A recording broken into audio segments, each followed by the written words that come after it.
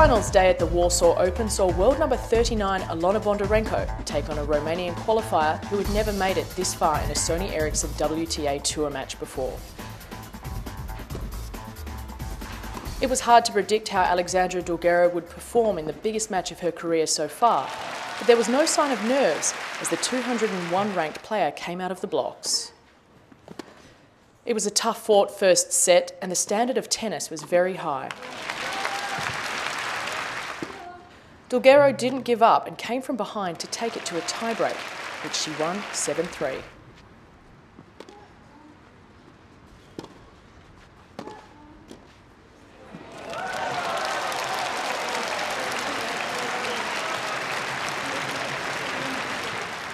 The deficit spurred Bondarenko into action in the second set and she raced to a 4-love lead. But then the heavens opened up and play was suspended due to rain. After the quick intermission, Bondarenko gathered herself and took the set 6-3 to level the match. But play was again stopped due to rain and hail. Bondarenko was visibly distressed by the break in play, and it didn't help with her concentration. Her level of play dropped in the third set. Dulgheru appeared fearless as she proceeded towards the finish line. She completed the fairýtale win in convincing style, taking the deciding set 6-love.